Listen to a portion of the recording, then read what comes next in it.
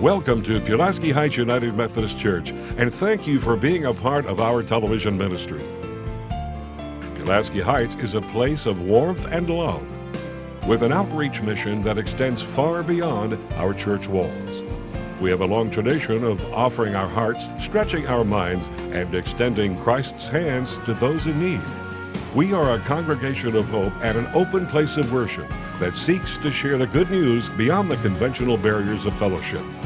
Hi, I'm Brent Scarta, Senior Pastor at Pulaski Heights United Methodist Church. It is our desire that you will be inspired by today's message of hope for a diverse community in search of God's love.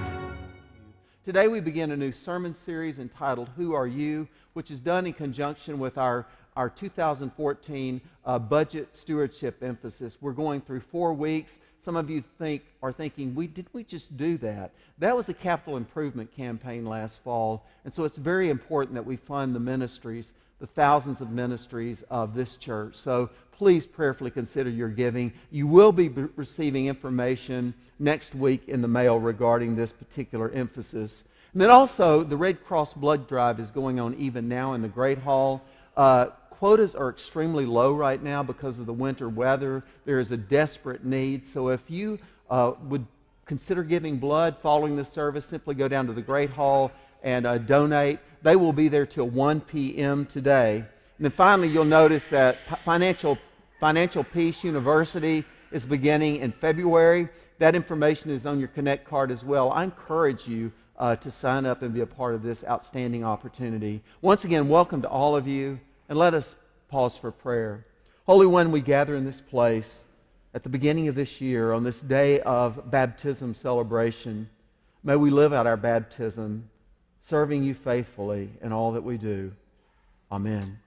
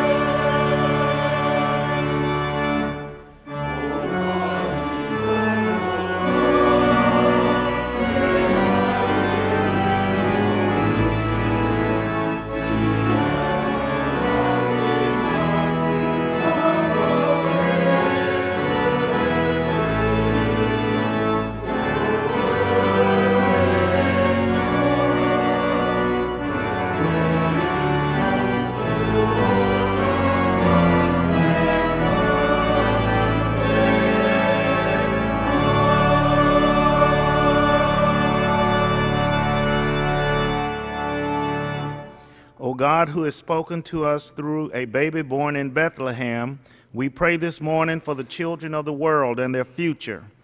We praise you for teachers, coaches, doctors, and nurses who devote themselves to train their minds and bodies. Help us to be sensitive to the feelings of children, their longings and desires. Oh God, help us to have the sensitivity of a child and accept your love and grace. And now we commit to you all people in this place, that their lives may be shaped in a Christ-like atmosphere, and that together we may worship you in the beauty of holiness. Let us pass the peace of Christ to one another.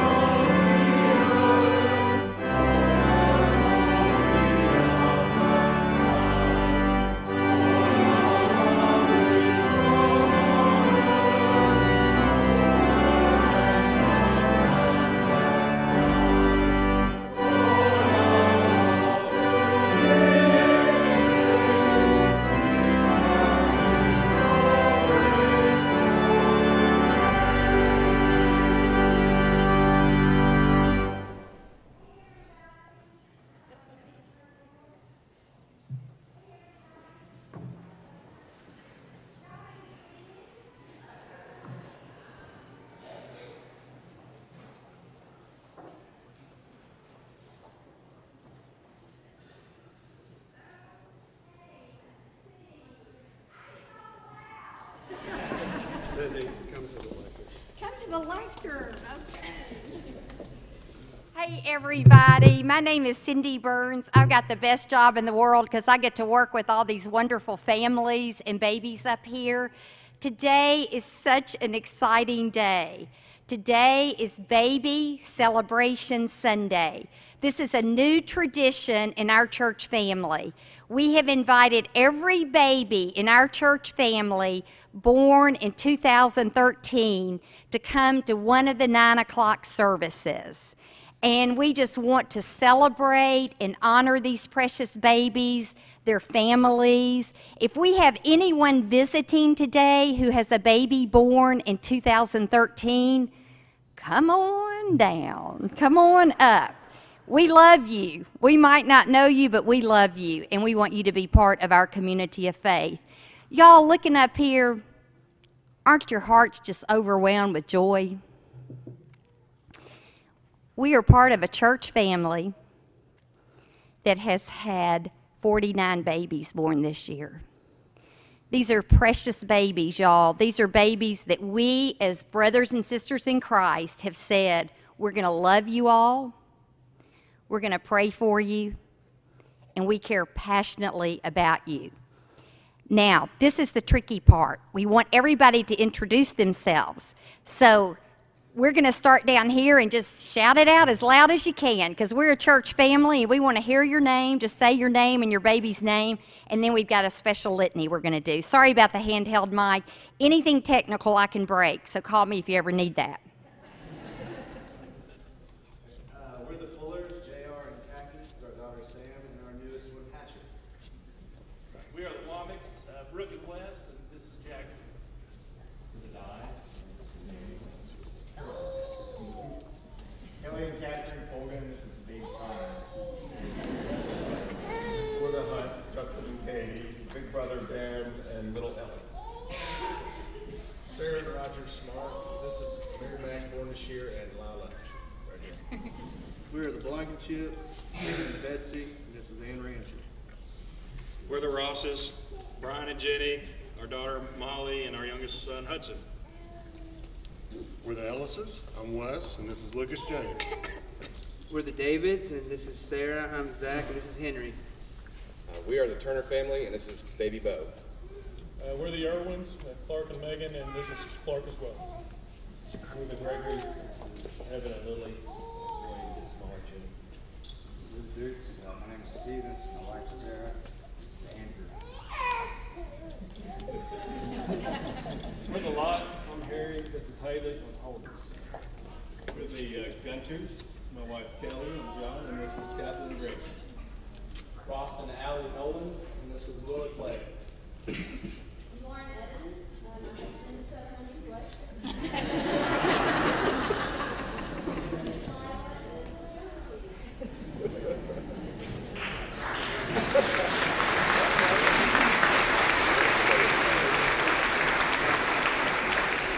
We give thanks for all of these babies and their families, and I invite you to join with me in the celebration litany.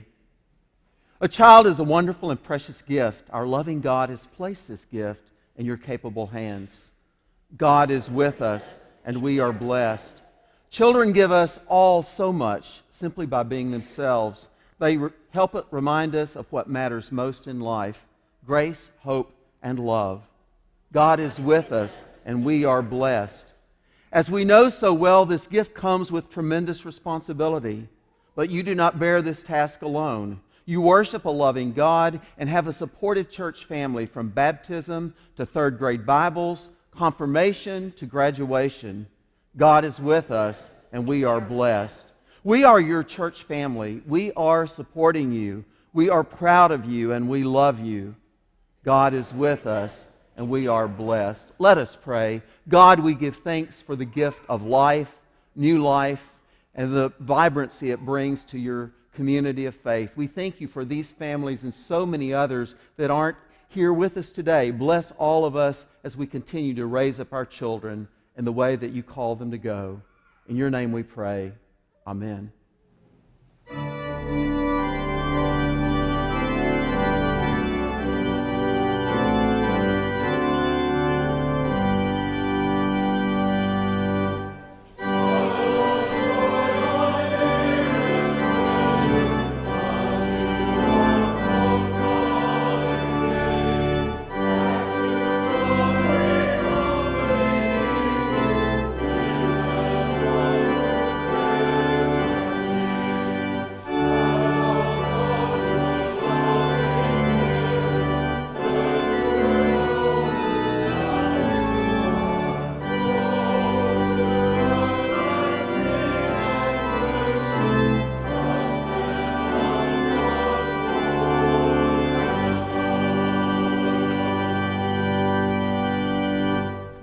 Brothers and sisters, through the sacrament of baptism, we are initiated into Christ's holy church. We are incorporated into God's mighty acts of salvation and given new birth through water and the Spirit. All this is God's gift offered to us without price. Reverend Scarter and members of Pulaski Heights United Methodist Church, I present Caroline Clark Dye and Kathleen Grace Gunter for the sacrament of baptism. Candace and Daniel and Kelly and John, on behalf of the whole church, I ask you, do you renounce the spiritual forces of wickedness, reject the evil powers of this world, and repent of your sin? If so, please say, I do. I do. Do you accept the freedom God gives you to resist evil, injustice, and oppression in whatever forms they present themselves? If so, please say, I do. Do you confess Jesus Christ as your Savior, put your whole trust in His grace, and promise to serve Him as your Lord in union with the church, which Christ has opened to people of all ages, nations, and races? If so, please say, I do. Will you nurture these children in Christ's holy church, that by their teaching and example they may be guided to accept God's grace for themselves, to profess their faith openly, and to lead a Christian life? If so, please say, I will. Members of Pulaski Heights United Methodist Church, will you nurture one another in the Christian faith and life and include these persons now before you in your care? If so, please say, we will. Okay. Caroline and Katie Grace, we're going to take a walk this morning because we want you to meet your new family. Actually, it's a very old family. It's been around a long time. It's called the Body of Christ. And these are your sisters and your brothers in the faith, and they're here today to celebrate your baptisms with you. Aren't they beautiful? They're both just gorgeous, gorgeous girls. Yeah. And you're going to love this congregation. They've already prayed for you. They are promising to help bring you up in the faith, to remind you of your baptism, to help you remember it every year, just like we're doing today. And then one day, you'll claim that faith for yourself, and you will be confirmed, make your profession of faith into the body of Christ. You are wonderful. Both of you are just wonderful. And we're proud of you. Let's let everyone see you once more. Yeah. Yeah. There we go. There we go. There you go.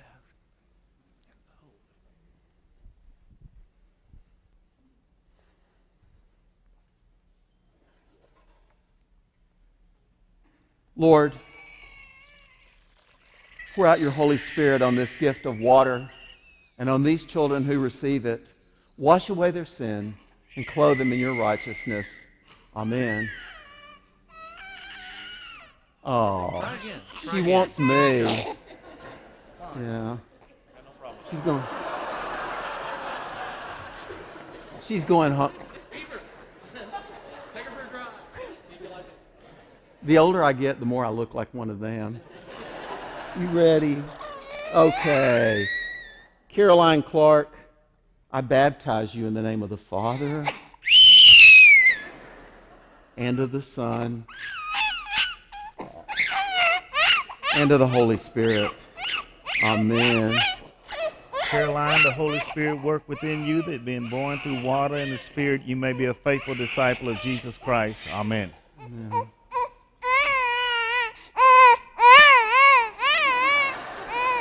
Thanks. We're the poster family. Thank you.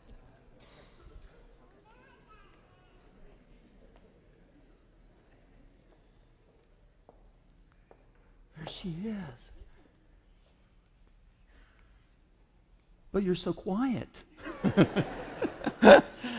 You ready, Kathleen? You ready for this? Okay. Kathleen Grace, I baptize you in the name of the Father and of the Son and of the Holy Spirit. Amen. Kathleen, the Holy Spirit work within you, that being born through water and the Spirit, you may be a faithful disciple of Jesus Christ. Amen. Of Pulaski Heights United Methodist Church, let us welcome the newly baptized as printed in your bulletin.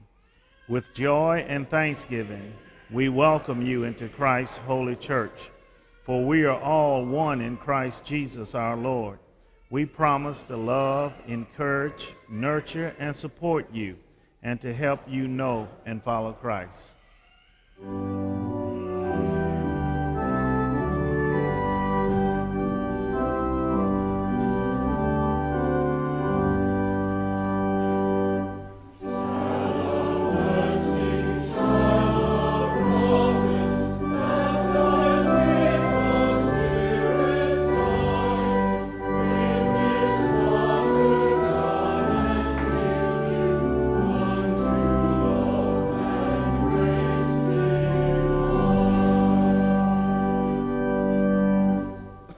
The Lord be with you.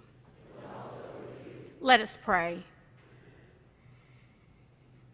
Gracious and loving God, you have given us the greatest gift of a new baby born in Bethlehem to show the world, to show us the depth of your love. As a new year begins and as we honor the new babies in our church family, we promise to follow more faithfully in the footsteps of your Son. Strengthen us, O God, so that in all that we do, we put the welfare of our children, of all children, above our selfish endeavors. Let us make schools and parks and playgrounds a priority over missiles and aircraft carriers. Make our hearts wrench for children in poverty so that we are moved to help, so that we are moved to create systems that uplift the poor and create opportunity so that they may find dignity and self-worth. May we as aunts and uncles and grandparents and friends stand with our beloved children and surround them with the love and the grace that comes from you.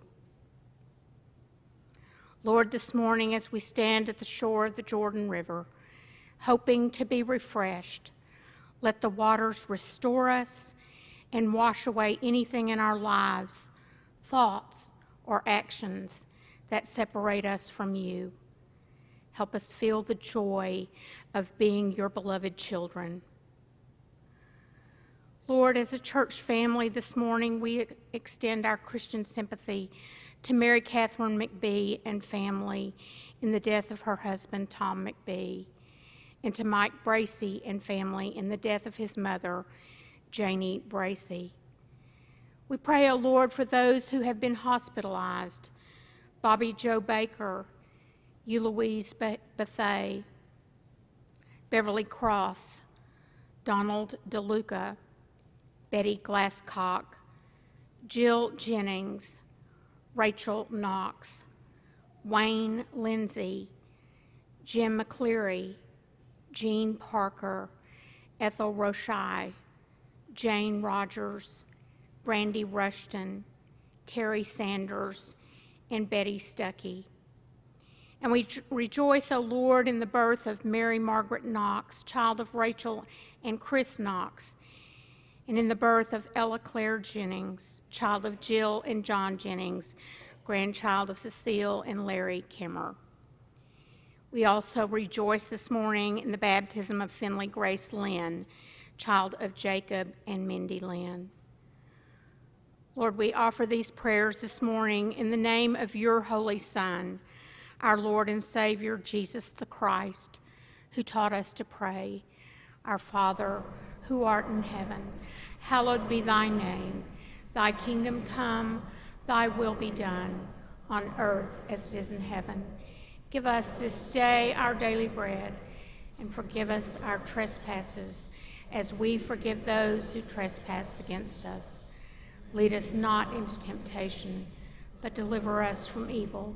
For thine is the kingdom, and the power, and the glory forever. Amen.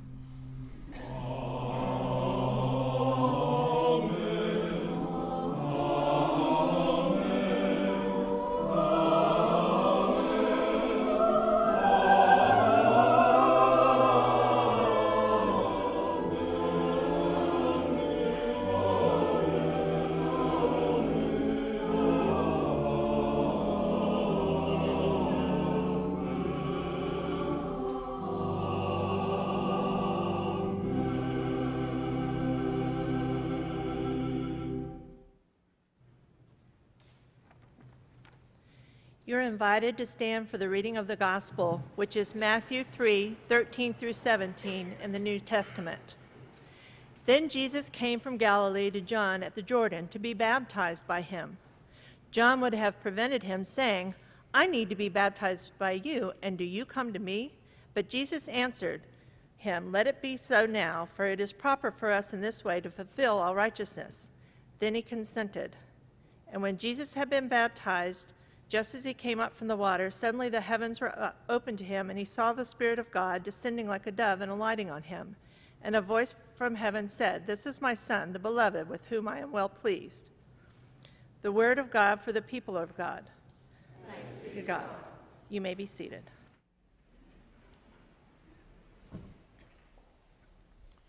What hobby involves history, travel, photography, science, suspense, and detective work, all rolled into one? Genealogy. Genealogy, of course, it is America's fastest growing pastime. More and more people are searching for their family roots by climbing the proverbial family tree to see what they find. Was I descended from Emperor Charlemagne or Attila the Hun? Does my family hail from royal lineage, or are they just a royal pain in the rear? Genealogy is hot. It is all the rage. It's growing daily. And what's behind it? What is the impetus for this interest in genealogy today? Well, part of it, a big part of it, is technology. The ability to access billions of pieces of data via the touch of an iPad screen. Every week, I receive yet another email solicitation from Ancestry.com inviting me to test run their product. Technology has made a huge difference, but the interest in genealogy is not all based on technology. I mean, quite frankly, we live in a culture where our roots are growing increasingly shallow.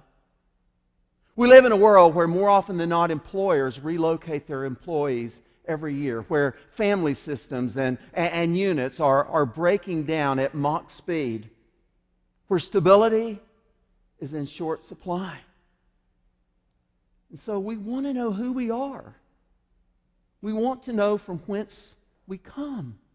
We want to know that we belong, that we are loved, that we are beloved by someone. At this point in my life, I have not been bitten by the genealogy bug. I haven't joined Ancestry.com primarily for two reasons. First of all, genealogy has just always been a part of my life. I mean, I sleep in a bed that once bedded 4 previous generations of my family. I can't remember a time when family photographs and letters and diaries and artifacts and furniture and colorful stories were not a part of my family. It's just who I am. But I think even more importantly is that during the course of my life, I have discovered a different kind of genealogy, a spiritual genealogy. Forget Emperor Charlemagne. I am an heir to Abraham, Isaac, Jacob, and Jesus the Christ. This is who I am. This is my family tree. This is where I belong. This is what drives me and gives me focus in my life. From the moment I finally fully embraced Jesus the Christ, when I realized, like Methodist founder John Wesley, that Christ died for me. Christ died for my sins. Ever since that time, I know who I am, and I know whose I am. And I know I have the best resource possible in the best genealogy book ever written, this book, the Bible. It's all in here, between these covers, between the Old and New Testaments. Listen, an account of the genealogy of Jesus, the Messiah, the son of David, the son of Abraham. That's the way the gospel writer Matthew says it. Chapter 1, verse 1. And it's from this same gospel that we take our text that we have before us today. Then Jesus came from Galilee to John at the Jordan to be baptized by him. John would have prevented him, saying, I need to be baptized by you, and do you come to me? But Jesus answered him, let it be so now, for it is proper for us in this way to fulfill all righteousness. Then he consented. 1 year ago today, 1 year ago this very day, I found myself with Reverend J. Clark and 24 other pilgrims bouncing along a gravel road in a charter bus headed down to the Jordan River. It was my first ever trip to the Holy Land. And truly it was like coming home again to a place I'd never been, my ancestral, my spiritual home. There was a familiarity about it, but as our bus drew closer and closer to the Jordan River, we were stunned. There were people, Christians everywhere, Protestants, Roman Catholics, Orthodox, perhaps even Coptic Christians, Christians from at least 12 different nations. They were everywhere. They had come by bus, they'd come by car, they had come on foot. Hundreds and hundreds and hundreds, maybe even thousands, and we were stunned. What is this? We cried out. We can't believe there are this many people here. Even our bus driver, our seasoned bus driver, and our seasoned tour guide were stunned. And then it dawned on us. This is the first Sunday after the Epiphany. This is the celebration of the baptism of the Lord. This is the day when billions of Christians around the world observe and commemorate and celebrate the baptism of Jesus at the Jordan River. And many of them were here today. we quickly realized that we were not going to be able to get within spitting distance of the Jordan River because of the crowds. And so we turned around and we agreed that we would come back several days later. And we did. Early one frigid morning, feeling about like it does here in central Arkansas today, we bounced back down that gravel road. And our little group from Pulaski Heights stood huddled on the banks of the Jordan River with our coats wrapped around us, the wind whipping against our faces. We sang a hymn and we renewed our baptismal vows by having the sign of water placed on our foreheads and hearing the words, "Remember your baptism and be thankful."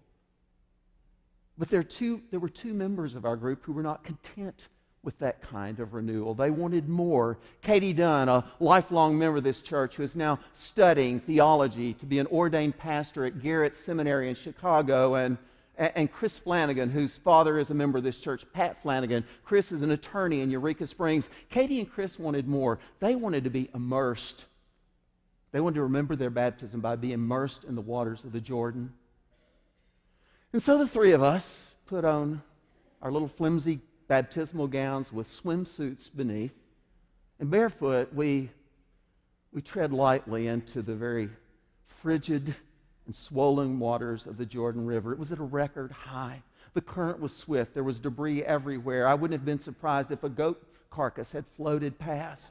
It was horrible. It took our breath away. We turned blue. But I swept some of the debris aside, and I plunged first Chris and then Katie beneath the waters, and I said, "Remember your baptism and be thankful," though my teeth were chattering so much.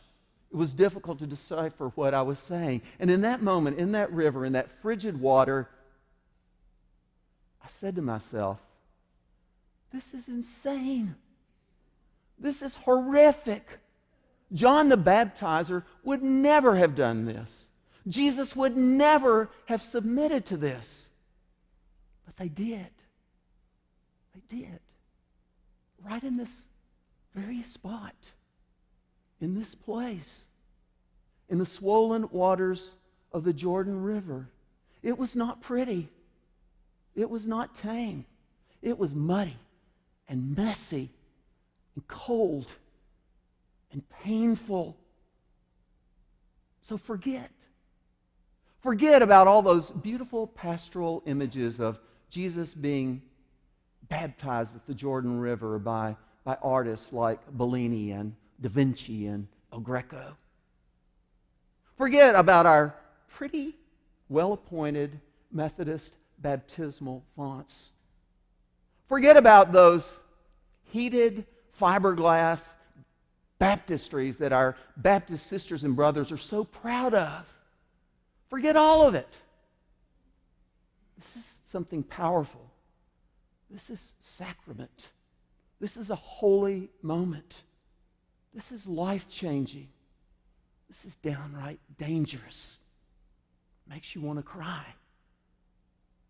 I'm reminded of the words of the preacher to the boy in Flannery O'Connor's classic short story, The River. "Have you ever been baptized?" the preacher asked. "What's that?" the boy murmured. "If I baptize you," the preacher said, "you'll be able to go to the kingdom of Christ. You'll be washed in the river of the suffering Son. You'll go by the deep river of life. Do you want that?" "Yes," the child said. "You won't be the same again," the preacher said. "You'll count." And without more warning, he tightened his hold and swung him upside down and plunged his hand into the water. He held him under while he said the words of baptism. Then he jerked him up again and looked sternly at the gasping child. "You count now," the preacher said. "You didn't even count before." John the Baptizer came to the Jordan River preaching a baptism of repentance for the remission of sins. And so we need it still today. We are contaminated. You and I, we are contaminated with hate and envy and greed and lust and pettiness and stinginess and rudeness and on and on and on. We are sinful. We are broken. We all stand in need of the cleansing waters of baptism. Every one of us, that is, except for Jesus. Jesus is the only person who ever lived who did not need baptism. Because Jesus is pure, unadulterated love. Pure, unadulterated love.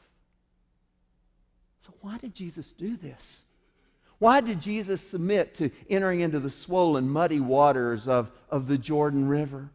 I mean, the baptism of Jesus is recounted in all four Gospels, Matthew, Mark, Luke, and John. But only Matthew's account attempts to offer an explanation. To fulfill all. To fulfill all. That's the way Jesus explained it to John when he protested and said, I should be baptized by you. I should be baptized by you. To fulfill all righteousness. To fulfill all righteousness. That's what Jesus replied. That's why he said he was being baptized. Through Jesus' lowly birth in a manger in Bethlehem as a fragile human being, in his baptism in the swollen, muddy waters of the Jordan River, and in his agonizingly painful human death on a cross, Jesus fully identified with us. He fully identified with us. He said, you are not alone. I am with you. I love you. You are my beloved daughter. You are my beloved son. With you I am well pleased. In his baptism, Jesus' gift of grace was poured out on all humanity. An unconditional love was given to us. And excuse me for saying so, but it seems to me that the Church of Jesus Christ today could do with a heavy dose of that unconditional love. Because quite frankly, more often than not, we are known more for who we hate and who we reject than who we love. Than who we love. And it's not until we love and accept everyone, and I mean everyone, that we will fully be living out our baptismal vows. And we will become the church that Jesus has called us to be. I still haven't joined Ancestry.com. I still don't do genealogy work, but this past week, I did submit to doing a little spiritual genealogy work. On a whim, I Googled the name of the pastor who officiated my baptism almost 6 decades ago when I was a month and a half old. I had his name. It was signed on my baptism certificate, though it's grown somewhat faded and yellowed and a bit difficult to read. I found his name, and all I ever really knew about my baptism was that my mom told me that the pastor who officiated my baptism at First Methodist Church shortly left the church thereafter and became a Lutheran pastor instead. And though my mother didn't intend it and would be horrified to know, I think I always carried some guilt that for some reason he left the Methodist Church because he baptized me. But I found his name online. I did. I found his name online. And sure enough, he left the Methodist Church in the mid-1950s, and he left Arkansas, his native Arkansas, and he moved to Texas, and he became a Lutheran pastor, and he served the Lutheran Church for more than 30 years, and in his retirement, he served as a librarian for 22 years. And he had a wife, and he had a daughter named Maria. And sure enough, and sadly enough, I read he had died. He just died 4 months ago at the ripe old age of 96. I read his online obituary, and then I went to the online condolences section to see the kind of memorials that people had honored in his memory. There were none. There were none. And so I wrote one 4 months late. I thanked him for his faithfulness. I thanked him for his service to the church. And I expressed appreciation to him that he at least got one United Methodist pastor started out on the right journey so many decades ago. I'll let him know that he was one of God's beloved. Amen.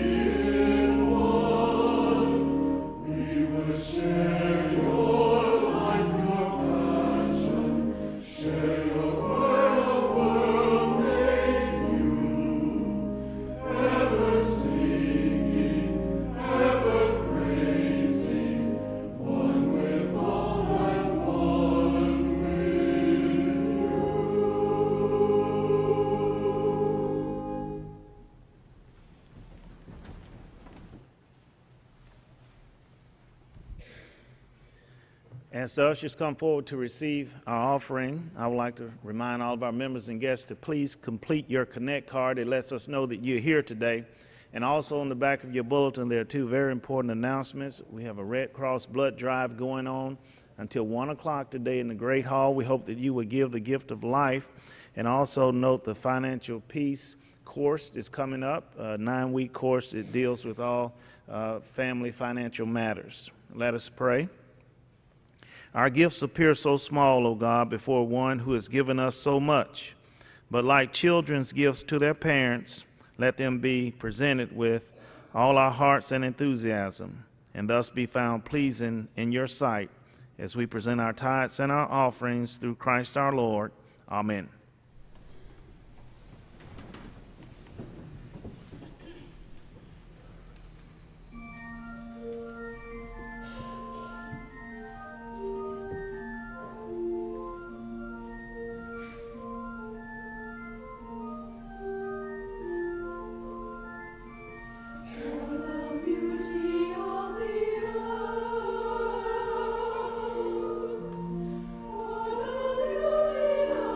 The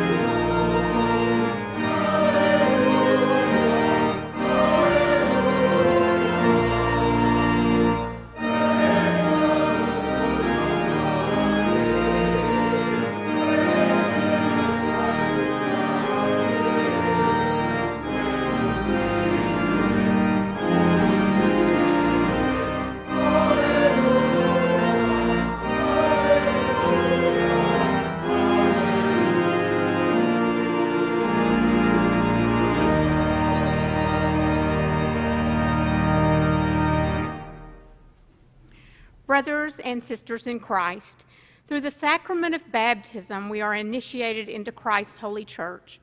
We are incorporated into God's mighty acts of salvation and given new birth through water and the Spirit.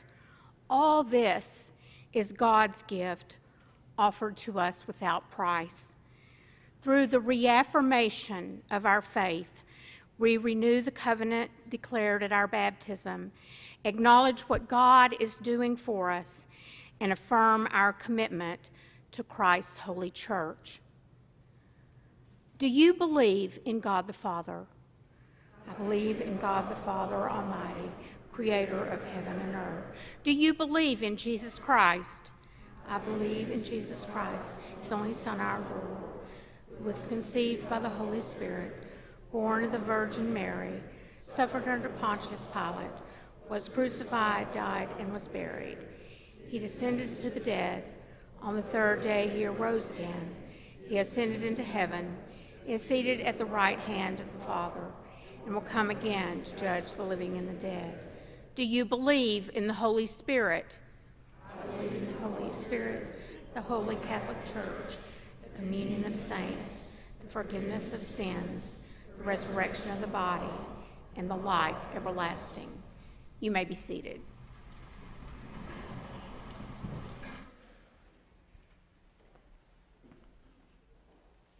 Lord, pour out your Holy Spirit on this gift of water and those who renew our baptismal vows through it. Transform us in your image day by day. Amen. This morning, you are invited to receive the gift of the sign of water as a reminder of your baptism, your introduction into the faith. This is an ancient tradition of this church. The choir will come first, and then the ushers will lead the congregation down. We invite you to come forward to receive a shell as a reminder, a symbol of your baptism, to receive the sign of water on your forehead, and then to return to your places of worship. If you have not been baptized, we invite you to come forward and receive a blessing by crossing your arms like this. Perhaps you would want to speak to one of our pastors following the service about this sacrament. It's open. You're invited. I invite the choir to come first.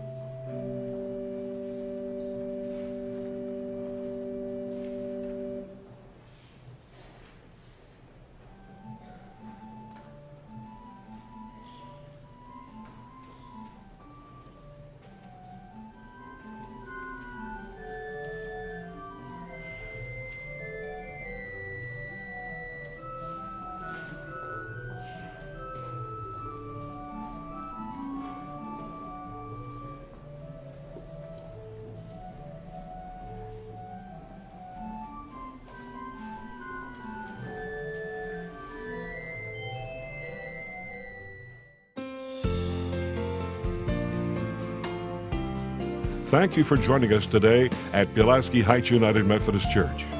And I hope you enjoyed our worship service.